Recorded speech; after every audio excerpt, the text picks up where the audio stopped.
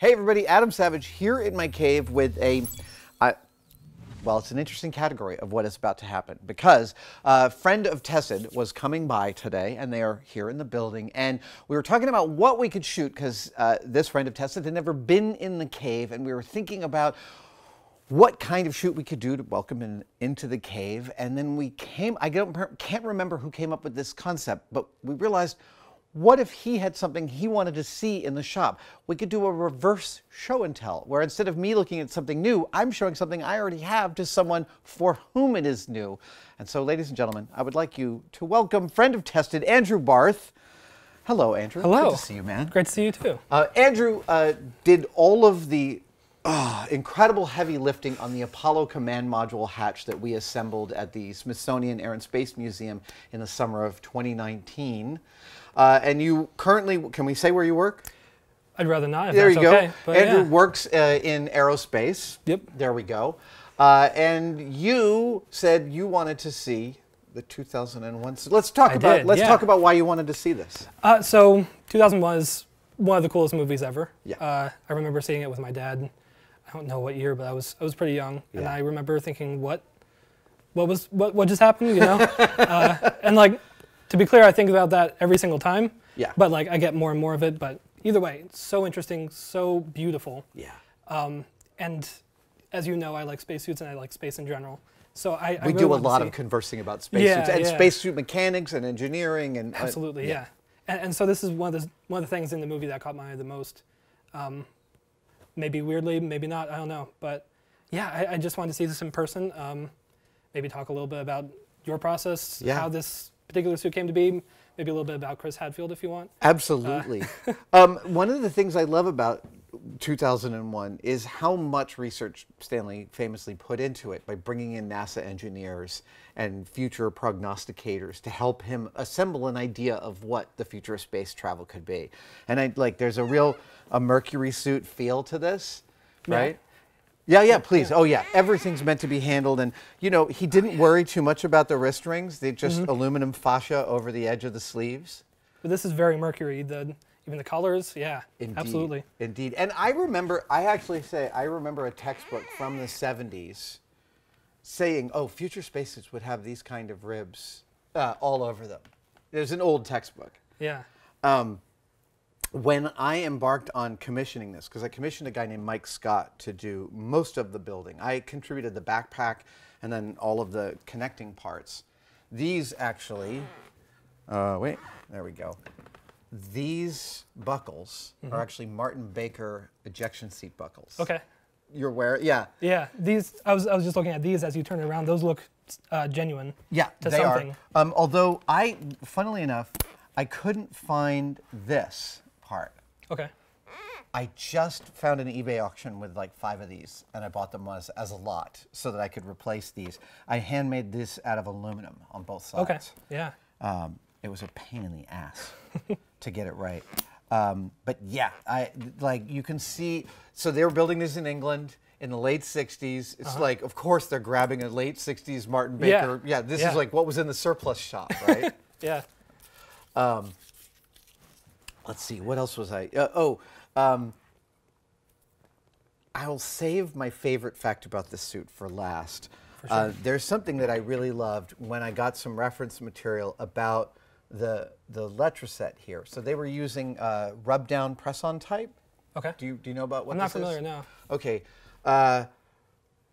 When I was a kid, slip decals were for models, but like when you wanted really high-end, like colored text on something, even if it was like an annual report, you ordered what was called dry transfer lettering. Okay. And it was a kind of a soft lettering on a like a vellum back, and you held it up to a thing, and with a pencil you rubbed over the lettering, and it transferred it from the backing to whatever you were putting it on. I see. Okay. And then you sealed it.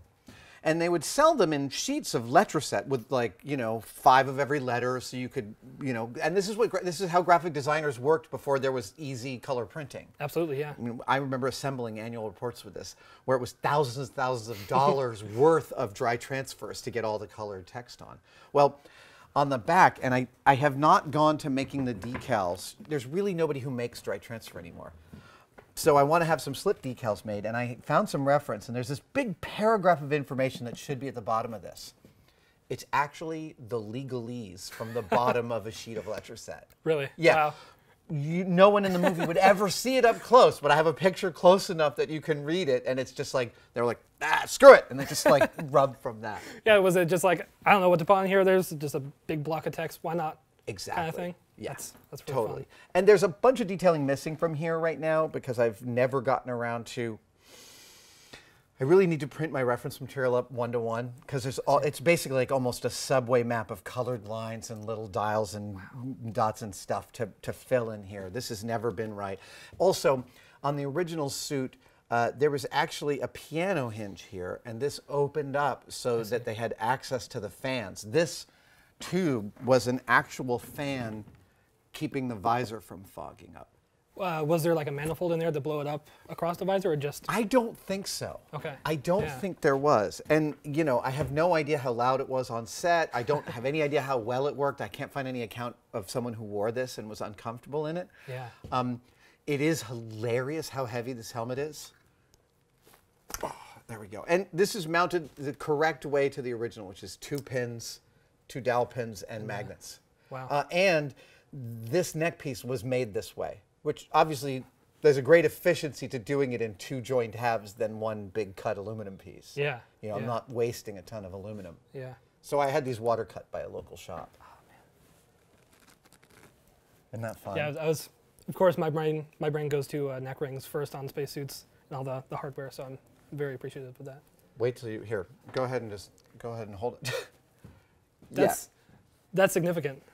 And is it fiberglass or something? It's fiberglass. As far as I can tell, the neck rings are solid aluminum in the real thing. I've never held a real helmet, but they look like that. I can't imagine that they're much lighter than that.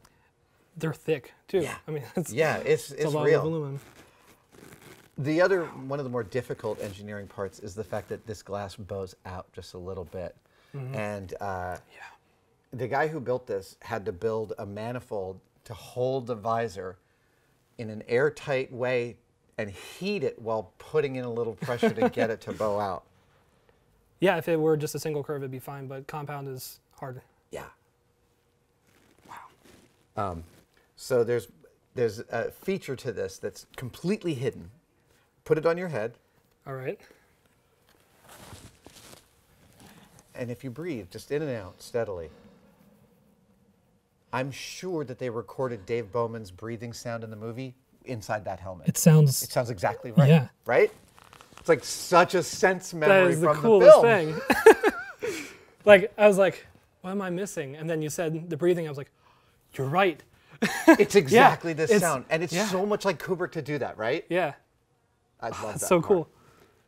So when you said you wanted to see this helmet, I will admit to you that about 6 months ago, I pulled the liner, which was all like a half-inch urethane. Okay. Sorry, half-inch neoprene, self-stick neoprene. I saw a reference that it was sewn leather in the interior, so I started down the path of making a leather interior for this, and my sewing machine crapped the bed. I know. And I went and bought a new Sailrite sewing machine, but I never got around to finishing the thing that had caused me to buy the new machine. And so I did this yesterday. I finished this piece and put it in, and it's not perfect, but looks beautiful, it's though. definitely more legit than the neoprene. And I love how dead it sounds in there. Yeah. You know, like when you hear. Oh yeah, I guess you. Oh, you heard from his microphone. Okay, Yeah. good. This is actually correct. Like all of the breakdown of these little parts, and they're just like stuck on there. Yeah. Is that accurate to the originals as well? I'm not sure if they were Velcroed, or I think they might have been. It's hard to say. These things got seriously abused after 2001. They show up in Doctor Who episodes. They show up in a bunch of British sci-fi movies in the background of stuff repainted. There's one suit that you can actually, if you pull it and stretch it, you can see that it was painted. It was silver at first, and then it was red, and then it was yellow. So they were recycling suits throughout the film in order to like get the colors that they want. Yeah. One thing about displaying spacesuits that I was really surprised by is that they're all stupid heavy. Yeah, yeah. Even the film ones, are still, there's a lot of stuff there. Yeah. And they harm the mannequins. I think this guy was about 6 inches taller when he started, but he's, yeah.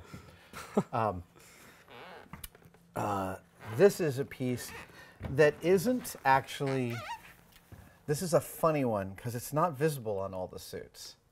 And it is visible in a lot of the early prototype suits, but it's not on camera a bunch. But I love it. I love the IBM, and I love these simple buttons, which are basically just held down with double stick. Okay. Foam. Yeah, I saw it give a little bit, but not Yeah, that much. and that feels like nice and accurate, you know? Oh yeah, yeah. Right. Like a membrane type, push button type. Exactly. Thing. Yeah. Exactly. I do find myself looking at the set with like all the people wearing these, wondering, were they all just sweating balls in there? Yeah. Yeah. I have no idea. Yeah, I mean, like even with the airflow, I imagine it's just awful. You know? I'm sure. I'm Yeah. sure. I mean, Chris Hadfield and I were both sweating bullets immediately. And you had cooling suits on. We had cooling suits Partially, on. at least. My favorite part of wearing the cooling suit, first when I put it on, I turned it on and I watched my body heat melt 5 pounds of ice in like 10 minutes. Yeah. And I said that to Chris, and Chris was like, well, we never run them full time. We never run the cool suit full time. You run it until it brings you down, and then you stop, you cycle it. Okay. So we did that, and our cool suits lasted for about the full hour of our Comic-Con walk. A couple of things that were really lovely. That was I gave Chris Hadfield a first. He had never worn a fake spacesuit. And you know, have you put on a spacesuit? I actually got to put on film one. I will tell you about later. Excellent. Yeah. So Yeah. you know that the indignity of that Yeah, final, the ass goes out, and you have to get this whole thing going. And it never really quite sits until you're, you know. Yeah. Yeah. And so I went through that with Chris, and it turns out there is no dignified way to do it. It looks just like you'd expect. But then as we were getting out and Chris got out, he left the arms halfway undone and the legs halfway undone, and that's how they leave the suits so that they can properly have the most surface area to dry out. Yeah. I was like, oh, it's a real NASA way to leave the suits. Oh, that's so cool. To get rid of There's a little detail that he probably did subconsciously. Just No, he said specifically, he's like, okay. oh, I'm going to show you how I do that. Chris show how it's really done. Yeah, exactly. He's buttoned down. For this one, did you have any lighting installed to, not obviously for the walk, but for later for showing your face? No, and that's because there weren't any lights in the helmets. Okay, in the that film. was another thing I was going to ask, yeah. It's a very rare one. I mean, because every film puts lighting in the helmet. Yeah. And it's a ridiculous idea from an actual usability standpoint. Yeah, blinded by something when you're looking at space, it's maybe not the best, but yeah. It reminds me of watching Thelma and Louise when they're in the car at night, and there's like clearly this giant bar of light under the dashboard lighting their faces. It's the same exact thing. They can't see out of that car at all. Yeah. So no, that's actually one of the weirdly like quietest high fidelity things Kubrick did about this suit, is that there are no lights on any of the NASA suits ever. Yeah. Like, I don't even think there's a blinky. I think there is a display on the EMUs that you can... Like a 7-segment or something. Uh-huh. Yeah. Exactly. But that's it. There's like not a blinky light on the whole thing. The only other example I can think of is the finger light from the Mercury Gemini.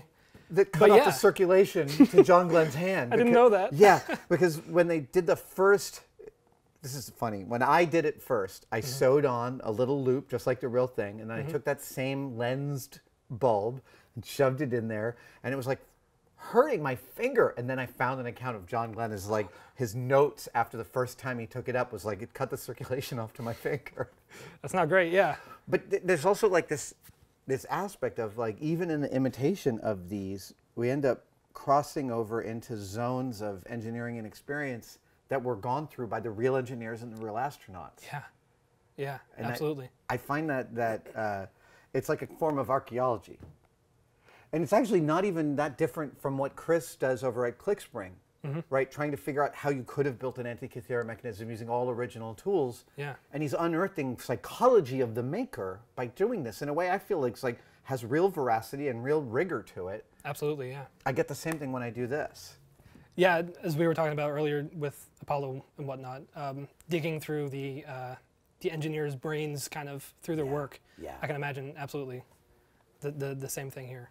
Well, you had the same experience I did, which is realizing once you start to quantify NASA hardware that all of the engineers are using whole numbers as much as possible. So it's not like 7.359; it would be 7.1875. You know, something static. Yeah, yeah. And I really appreciate that because it makes replicating them easier too.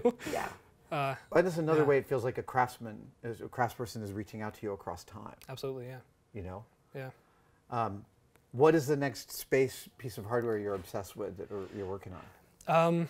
So actually, it's an Aces helmet. Oh, yes, right. That would be the next one. I am kind of in the process of doing some disconnects here and there for Apollo. But we'll see how that goes. I've kind of stalled on that just because of time. Yeah, yeah. You have a job. You have a real job. I do. It turns out, yeah. But yeah, so I'll probably be making some of those gas disconnects pretty soon here, or not. Yeah. I said that back in January, and yeah, I know some of these things take years and years and years. Yeah, I'm just glad I get to see things like this and learn from it, so that maybe in my own projects it will help, and it certainly has in the past. Anything you want in terms of information, you let me know. I love exulting about spacesuits with you, man. Thank you. It is an endlessly fun subject. Thanks so much for coming by. Thank you. And thank you for our first reverse show and tell. Not the last. We'll be doing this again. People come here. We can break out some things that they want to see. Andrew, thank you so much. Thank you. All right. Thanks, everybody. I'm Adam Savage, and I'll see you next time.